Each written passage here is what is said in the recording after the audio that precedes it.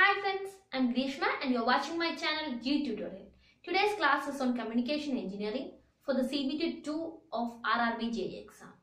If you like my video, please subscribe my channel for getting more RRB JE related videos. Today I will be discussing analog communication and let us get to our class.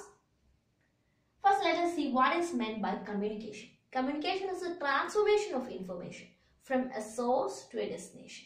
The source is called transmitter and the destination is called receiver. And the information is transmitted from source to destination through a path which is known as channel. The channel can be either wired channel or wireless channel. If there is a physical medium between the transmitter and receiver, such a channel is called as wired channel. Example of wired channel are coaxial cable, waveguide, optical fiber cable, etc. And wireless channel is a free space. Now let us see the basic block diagram of a wired channel. It involves the following blocks. First is the information source, next is the source transducer, then channel, then the receiving transducer, and finally the destination. Information source and source transducer forms the transmitter section, and the receiving transducer and the destination forms the receiver section. Information source is a source that produces the required time varying signal that has to be transmitted, or it is the source of information that is to be transmitted. And source transducer does the purpose of converting the signal, any physical signal which is produced by the information source, to electrical signal. For example, mic is an example for source transducer. The purpose of mic is it converts the sound signal produced to electrical signal. And it is transmitted. The electrical signal at the output of the source transducer is passing through the channel and it will be received at the receiver. And the receiver transducer converts this electrical signals back to the original form, back to the physical signal. Example for receiving transducer is loudspeaker. Loudspeaker converts electrical signals to sound signal and it is reached at the destination. Wired communication is mainly used for short distance communication. That is, in case if you are using it for large distance communication, there may be loss which is not affordable. So usually wired communication is preferred for short distance communication. Next, let us see the block diagram of wireless communication system. Wireless communication system is mainly used for long distance communication. It involves the following blocks. The source section involves information source, source transducer, and modulator. And the signal is transmitted through free space. The medium is free space. And at the receiver, demodulator demodulates the signal. Then it is sent to receiver transducer and finally to destination. The information source does the same purpose as we have seen in the wired channel. That is, it produces information. The source transducer converts the physical signal to electrical signal, and the modulator is a new block which occurs only in wireless communication system. It is the modulator which converts the low frequency signal produced at the output of the source transducer to a higher frequency, and that high frequency signal is transmitted. And at the receiver, the original signal, original signal with low frequency is demodulated from the received signal, and then it is fed to receiver transducer which converts it to the physical signal, and finally it reaches the destination. This is what that happened in a wireless communication system. Now we can see what is the necessity of a modulator, or what is the need for modulation. Now let us see about the need for modulation. First requirement is that reducing the size of antenna. Modulation is done to reduce the size of antenna. For faithful transmission of a signal, the height of the antenna should be 1/4 of its wavelength. That is, height antenna from the ground should be is equal to lambda by 4. But we know that lambda is equal to velocity by frequency.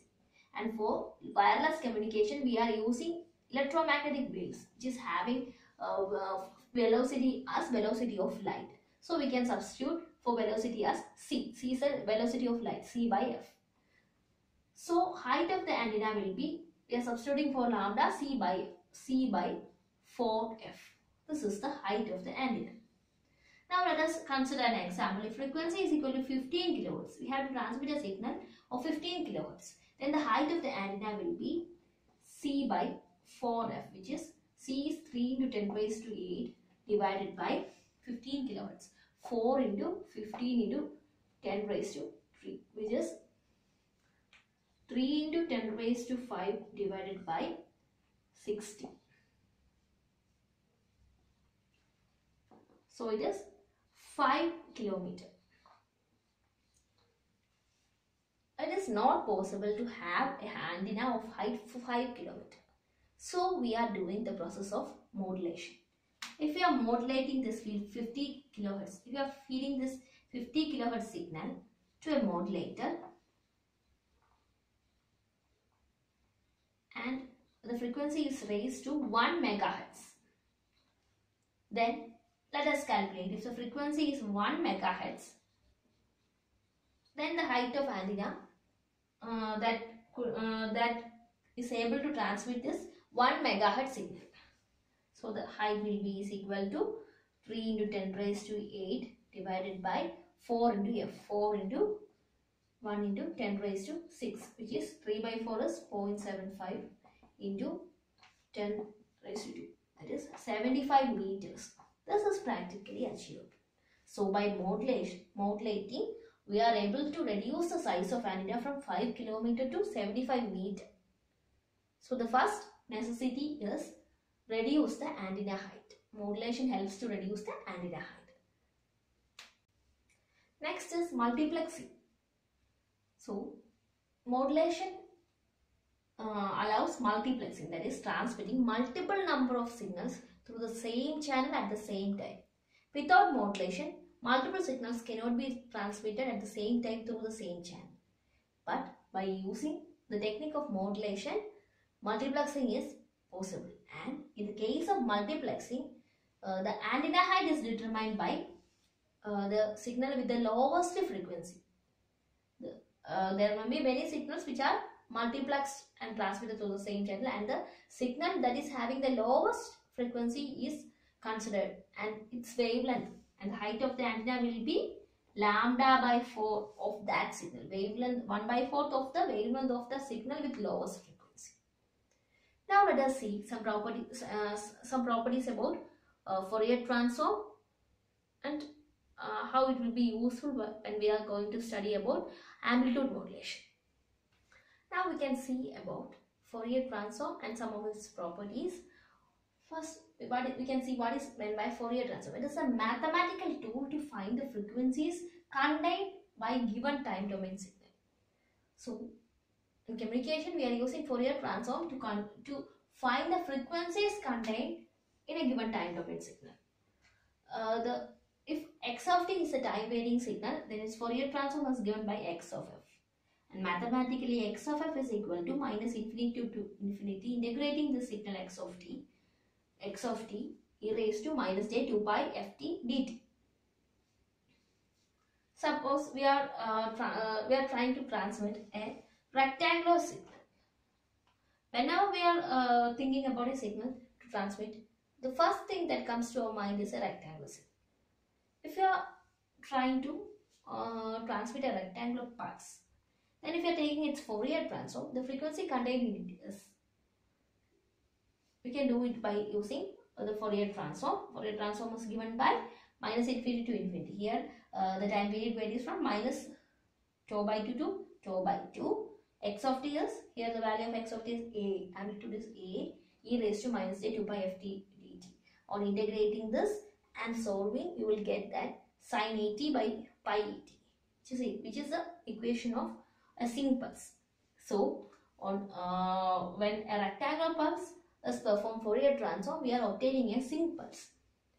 And in the sync pulse, most of the energy or signal strength is concentrated in the main lobe, and it decreases as the sync goes to both plus infinity and minus infinity. Now we can see about signal bandwidth, channel bandwidth, and how the signal should be selected in order to transmit through the channel without much loss. So first let us see what is meant by signal bandwidth. In the previous example we have seen that if you are taking a rectangular pulse or taking the Fourier transform, there are infinite frequencies, and the highest frequency, if you are considering only the positive side, the highest frequency signal bandwidth is usually highest positive frequency minus lowest positive frequency. Highest positive frequency is plus infinity and the lowest positive frequency is 0. If you are considering the signal, highest frequency is infinity and lowest frequency is, it tends to be 0. So in case of a rectangular pulse, the signal bandwidth is infinity. But when we are considering the case of channel bandwidth, it is a range of frequencies which channel allows to pass without any distortion. Channel bandwidth is the range of frequencies that is passed through a channel without any distortion. If you are considering the case of a coaxial cable, it's an example for a channel, and coaxial cable transmits frequencies from 0 to 600 MHz.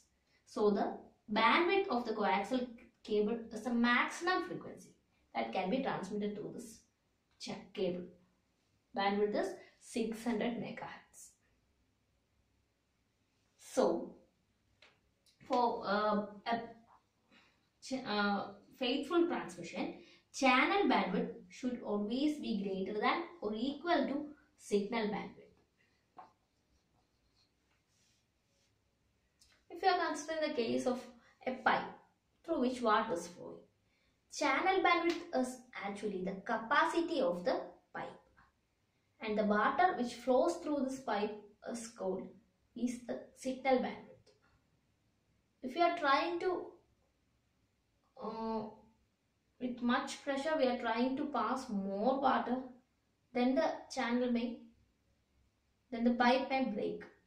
So it is always a channel bandwidth should be, or the size of the pipe should be more than the amount of water we are trying to carry. Now I think you are clear with what is meant by channel bandwidth and signal bandwidth. So channel bandwidth should always be greater than or equal to signal bandwidth. How can we make this infinite signal bandwidth to pass through this channel?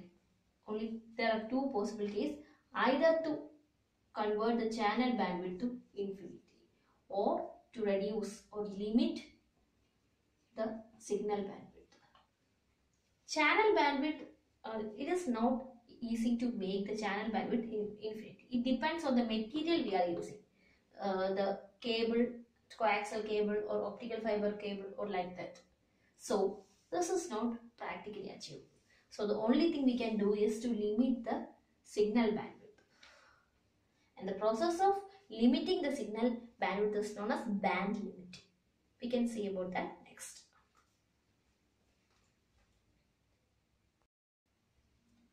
Now let us see about band limiting process. Band limiting process is a process of limiting the bandwidth of the signal from infinity to some finite value. We are achieving that by passing the signal to a low pass filter. We have seen that in case of sync pulse, most of the frequency is concentrated in the main lobe. Almost 95 to 99% of the signal strength is concentrated on this main lobe. So by passing this through a low pass filter, the lower frequencies are filtered. So we will get a band limited signal, and on passing this signal to a channel whose bandwidth is more than this, then there will not be much distortion. So band limiting process helps to transmit a signal through a channel efficiently.